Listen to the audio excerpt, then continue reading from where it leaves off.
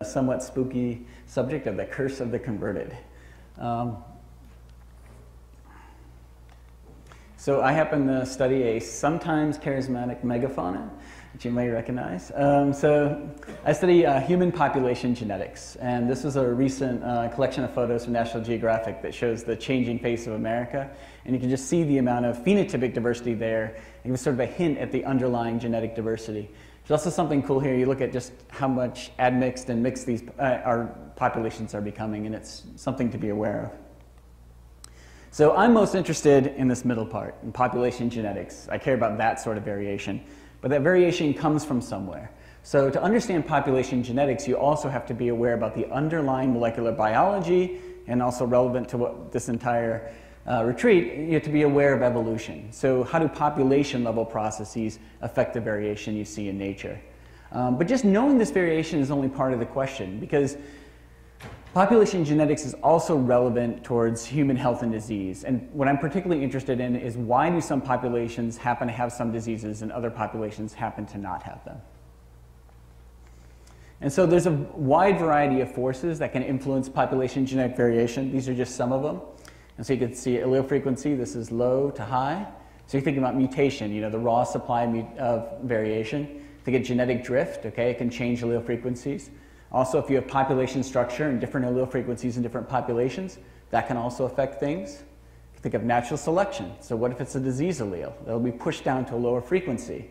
But there's a phenomenon that not everybody's aware about that actually plays a role in this process too, and that's GC bias gene conversion. And this can act in one of two ways.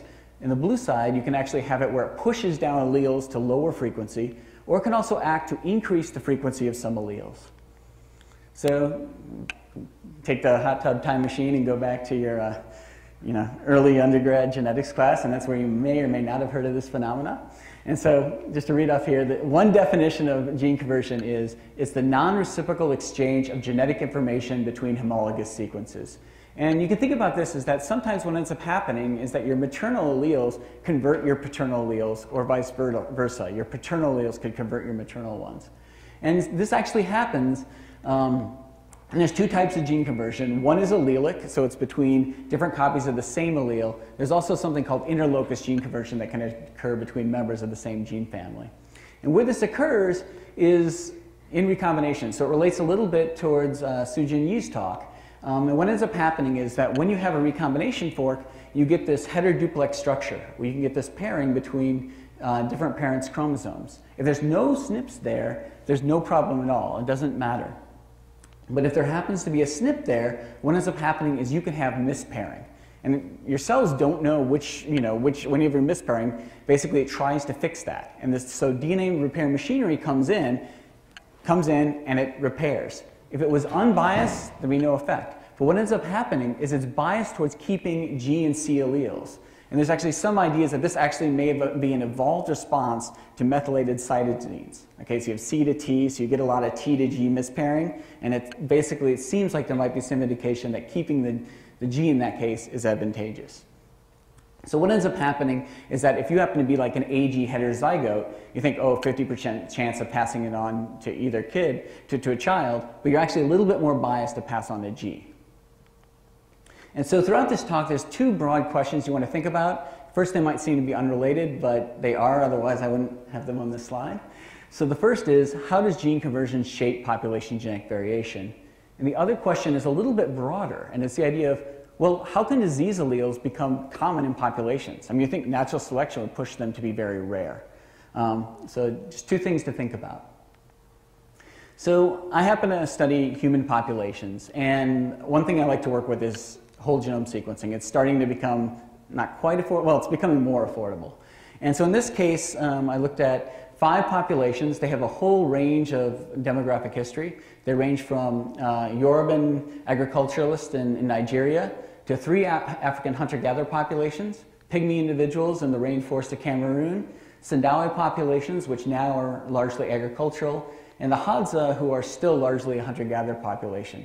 I've also included European individuals, and one thing to keep in mind with European individuals is they've gone through a population bottleneck, say 75,000 years ago with the out-of-Africa migration. So for each population, we have 5 genomes sequenced at really high coverage, 60x coverage, and one advantage of that coverage is that we have really, really low error rates. So one thing I required was that for each SNP, each polymorphism, it had to be completely sequenced without any problem in all 25 individuals. After this, we had, I think, 10.77 million variants. Okay, so a lot of variants, and one great thing about that is it lets you slice up the genome in lots of cool ways. And so I was looking at data, and I saw something that looked really puzzling. And just to orient you, this shows the proportion of SNPs that have a particular allele frequency, and this shows derived allele frequency. Once again, a derived allele is something that you can think about where it's a new mutation. It tends to be in our lineage, where an ancestral allele is the one that we share with chimps. And, okay, it makes sense. Most alleles tend to be low-frequency derived alleles. But something fishy is going on over here. So the trick was trying to figure out what is going on there. Is this massive positive selection? Is it some really strange demographic scenario? But I was seeing this across every population I looked at. So it hints that it probably isn't something to do with demography. And it turns out that it can be explained at least partially with biased gene conversion. So one problem that comes out is that when you're looking at allele to figure out whether it's derived or ancestral, you have to know what the ancestral state is. And as Sujin alluded to, these CPG sites are really, really mutable. And so what ends up happening is it can be really hard to infer ancestral states there. So what I did was I ruled out those CPG sites. Okay, they're important, but for the sake of this, because we don't know what's ancestral, I ended up focusing on the remaining 7 million SNPs. And so you can see the ancestral allele and the derived allele. You get this 4x4 table, and you can say, well, what types of SNPs are there? And they're broadly 3 different classes. So in here, you have A, T, C, G. And the gray are ones where gene conversion is unbiased. So it's a weak to weak. It's like an A to a T change. You also have strong to strong, like a C to a G. But then you have these other 2 classes, and I'm going to keep this color scheme throughout this talk. Blue are ones where gene conversion slows down evolution. So you go from a strong allele, a C or G, to a weak allele, an A or T. And the red is where gene conversion can speed up evolution. It's the opposite. You go from an A or T to a C or G. And so one thing I did was I looked at and saying, well, how does this affect genetic distances? So one thing in population genetics is we use statistics that are like FST and also population branch statistics. And the net effect of gene conversion is it does affect these genetic distances. It does it in a pretty subtle way. I mean, they're highly significant because I'm looking at a huge number of variants.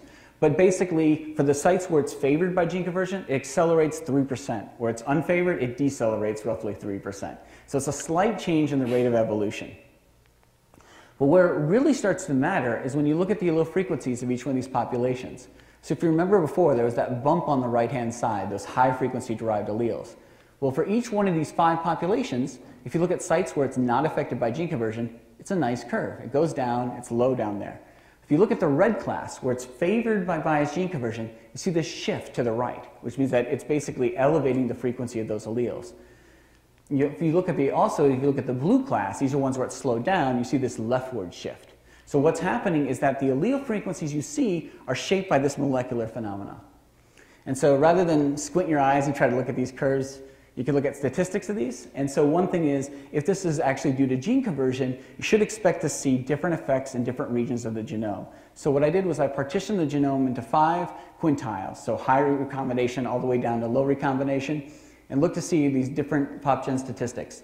So Tajima's D looks at, basically looks at intermediate frequency alleles. And what you see is that you have a lot more intermediate frequency alleles for this red class, for this favored class, where basically you see a pattern that crossed all 5 populations. It's actually interesting here for the Hadza and CEU. You see that they have a different pattern there.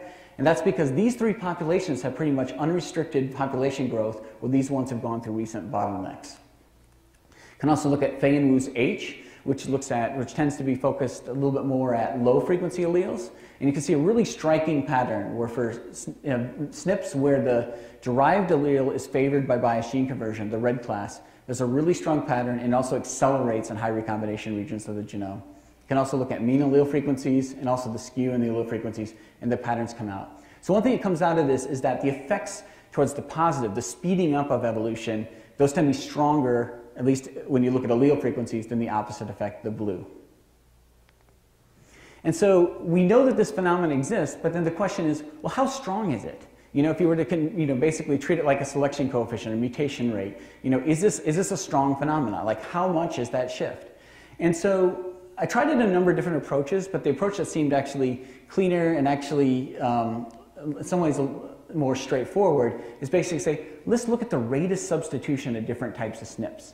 So basically what you want to do is you want to say, okay, these red guys, these ones where it goes from weak to strong, do they have accelerated evolution? And they do. Okay, so what I did is I compared human to chimp and sequences and looked at other primates too, and looked to see what's the probability of fixation of new mutations of that. And what you can do is you can compare that to a neutral class, in this case the gray class, the ones that aren't affected by gene conversion.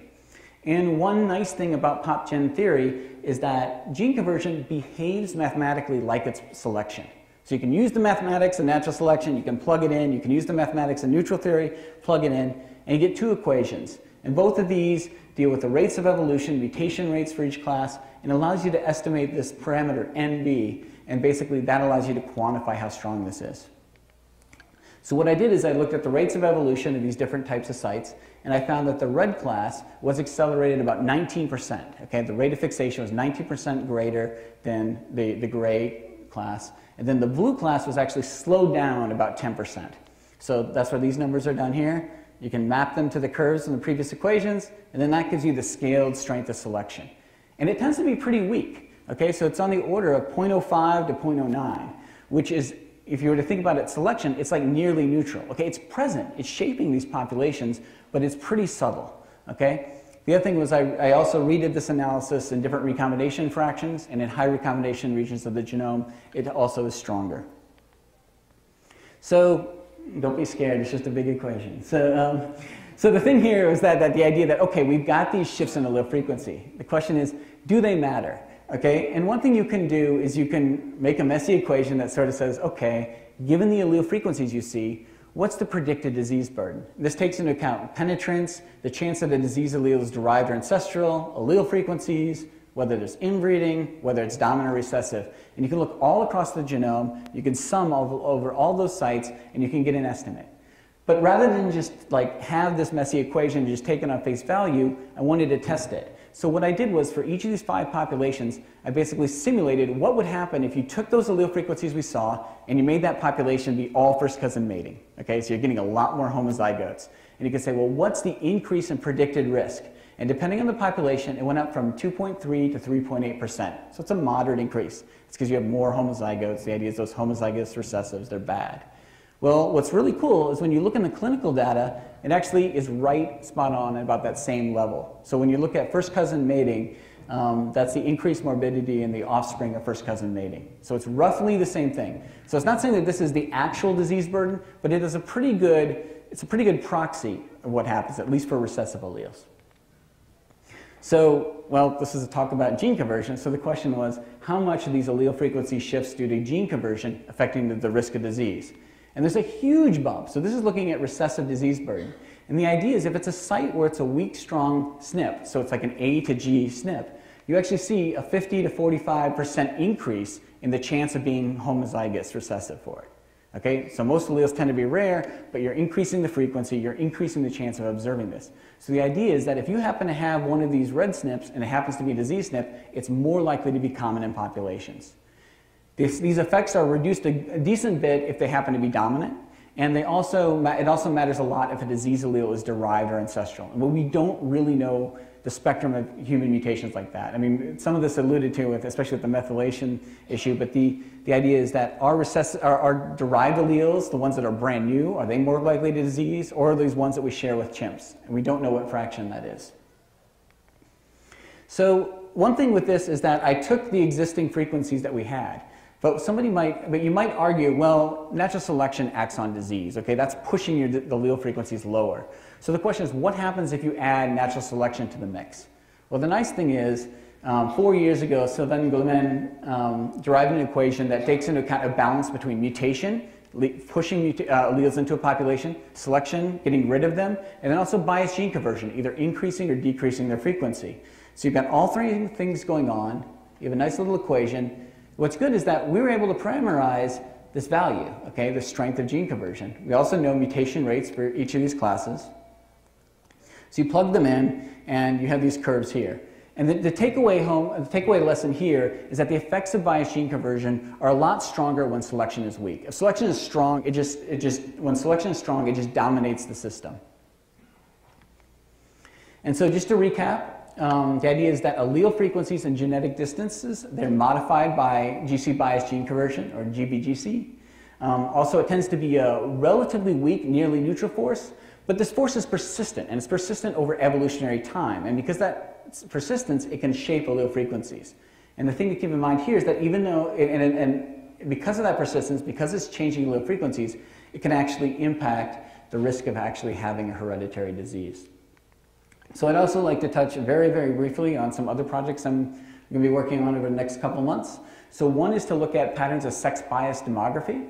Okay, so this is the idea where as humans left Africa, we see the X diversity really drops off really fast.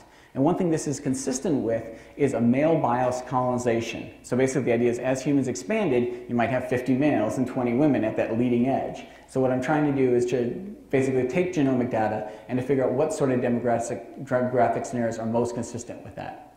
Another project in collaboration with David Reich and Sarah Tishkoff is looking at 50 pairs of genomes, so 50 African populations, 2 genomes per population. It's an amazing survey of African genetic variation, but taking a gene's eye view of the out-of-Africa migration. So the idea is what percentage of genetic variation managed to make it out 75, 60,000 years ago?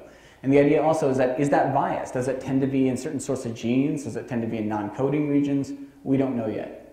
Lastly, I'm in collaboration with Tim Rubik, and the idea is to look at the evolutionary genetics of prostate cancer risk. So one thing we know is that men of African descent have elevated risk of prostate cancer. So what I'm doing is looking at known GWAS hits and basically seeing, well, do any of these happen to have any interesting pop-gen patterns between Africa and Europe? And then also, are there any signals of selection to maybe explain why the risk might differ between different continents? And so with that, I'd like to thank the individuals who graciously donated their DNA, Sarah, Matt, and everybody else in the Tishkoff lab, a number of people who gave helpful comments throughout this project, and also in January of next year, my lab will be opening its doors. So thank you very much.